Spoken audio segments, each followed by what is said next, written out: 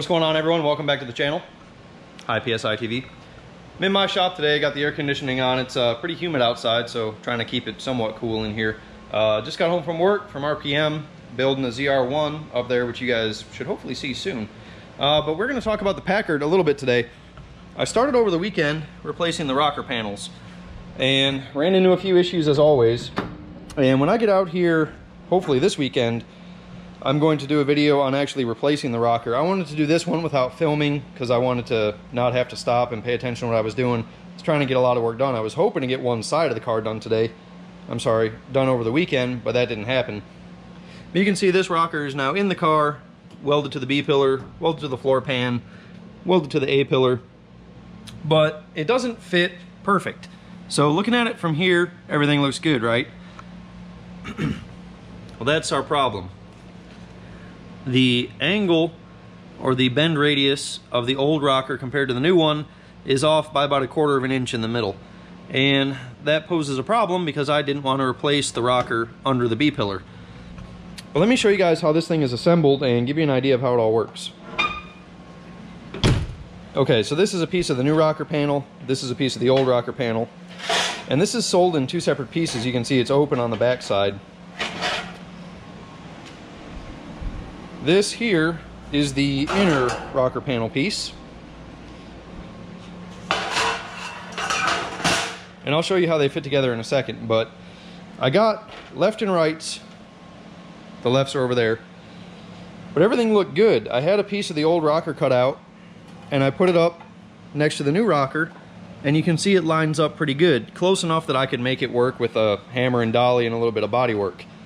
The problem came in here. So the inner and outer rocker needed to be welded together, like so. Problem is, when I do that, it spreads this apart here. You can see it's still a little bit flexible, and it changes the curve of the rocker panel. So I'm not sure why they sell these in 2 separate pieces, because really it would have been easier to put it in as one piece, you know, just lop it off where you need it, trim it and fit it. But they sell it in 2 separate pieces.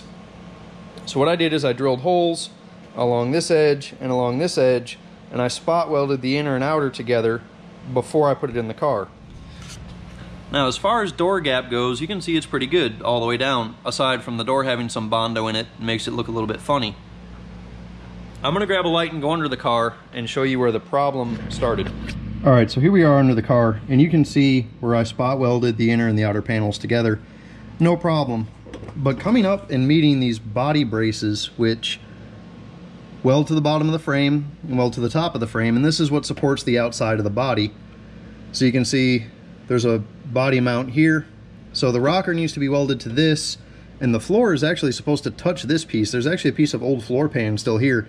So these floor pans weren't meant to fit this vehicle either, so kind of winging it as I go, hoping that I get it structurally sound enough that it's all good, but this is actually really solid. So we're welded here, here, and here.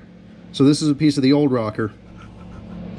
What happened is, when I had the rocker lined up on the outside, on the inside there was a gap here coming up to the body mount section of the frame. So what I had to do is pull this in, and in turn that changed how the rocker lines up right there. So now the plan is going to be to replace my rear door rocker piece. This is still solid, so I hate to cut it out, but what I'm going to have to do is come along this edge, cut it out, come along the bottom edge, cut it out, and put another piece in so that the rocker is uniform the whole way down the car. The other issue that I'm going to run into is when I get back here, because as you can see, this has been fixed before. It's all rotten and nasty. Someone took a piece of sheet metal and just bent it and welded it in the best they could, and it's full of Bondo and all sorts of other crap. So I'm going to do what I can. I'm probably going to come right back to here. Sorry, holding the camera bad. I'm going to come to here, cut straight across, and then I'll fabricate this piece back here, because the rocker actually stops way up here. So I'm going to fabricate this piece and hope that it turns out okay. But moving back up here under the car, you can see that this turned out what I would call nice. I didn't want to weld this seam the whole way down. I wanted to keep it factory, and in the factory they spot weld all this stuff together. The floorboard is welded solid to this piece, and these two pieces are welded together, welded to the frame mounts. So I stood on the floor yesterday and it's solid. Unfortunately, this is the kind of stuff you run into when you're restoring an old car, and I know I say it over and over again that they don't make parts for this specific car. So they make Packard floor pans and rockers for different models, or trim levels of this car I should say, but nothing exactly for this.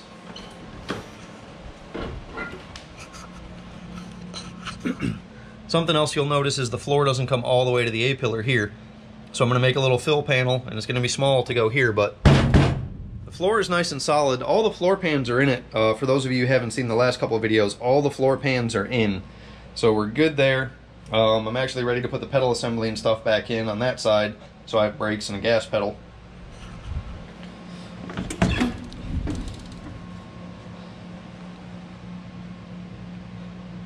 But yeah, so the plan for this weekend is, you can see I've already welded the floorboard to this part of the rocker. So I'm going to split the rocker here instead of replacing this part because it's still solid. So I don't want to replace more metal than I have to. I just want to replace what I need to replace and leave the rest alone. That way I'm not altering body lines and structure and stuff like that. So I'm going to leave in it what I can. So, but like I said, this stuff is close. Like I said, real close when you line it up with the old stuff, but you can see, you know, even this was a good piece and it still got rust in it, holes and stuff. So I'll come over here to the driver's side and show you what I'm scared about. There's the one. So there is absolutely no structure left in this rocker panel, but I plan to replace it the same way I did the other side. We'll cut it right here at the body at the B pillar, cut it at the A pillar, and replace it all as one section. This part of it, still solid, but you can see someone started putting Bondo back here, so that one's probably going to be replaced as well. You can see it's rotted out up in here. So, moving along, moving slow, unfortunately. I wish I had more time to spend on this, but with racing and, you know, messing around with other goofy stuff every once in a while, I like to try to relax, take the bike out, but it's been raining for like the past 8 weeks, so I haven't had a chance to do that. Slow but steady working on this. After I get all the floors done, what I want to do is I want to put a new fuel tank in this car, run new fuel lines, and put an electric fuel pump on it. For those of you who follow the channel, you know I did get the car running. It has oil pressure. I have not put water in it yet, or coolant, because the water neck on the top of the cylinder head is leaking. I have a solution for that. I have this fabricated water neck that I'm going to modify to hold a new style thermostat, and it should mount right to the top of the head. So once I get it running longer, say I can let it run for 5 or 10 minutes on its own without overheating, without cutting off, stuff like that, then the entire wiring harness is coming out of the car, and I'm going to wire this thing for 12 volts. So once that's done, once the car has been wired, once the body is structurally sound, I'm going to start doing the fun stuff, bagging it, putting the wheels on it, and all that. The interior is going to be one of the last things I do, and the exterior of the car is going to stay like this for now. I am going to patch this rust here, but the rest of the car is there, except for you know, a few letters missing. We have the Pack D back here, and I'm going to put a new trim piece along the door here, but we're going to leave it the way that it is for now. So I just wanted to give you guys a quick update of what's going on with the Packard. I am going to film the other rocker replacement this weekend, hopefully. Hopefully I'm not tied up doing a bunch of other stuff. But I'm going to keep rolling on this. If I can get one rocker done a week, I know that seems like not a lot, but it is a lot of work, I'll be happy, and then I can start the real meat and potato stuff, you know, the wiring, getting it running for a longer period of time and whatnot. If you guys don't yet, be sure that you follow me on Instagram. I post up a lot more often on there than I do on YouTube. Unfortunately, it's hard for me to sit down and make a video, which is why I'm doing this late at night before I go to sleep. Don't forget, guys, there's always a link in the description below for high PSI TV merchandise. Help support the brand, help support the channel. Get yourself a t-shirt, get a hat. I have koozies as well. And be on the lookout for another video on the Packard. And also, at the end of this video, I'm going to put a link to the ride-along I did with my mom in the Buick. Don't do a burnout.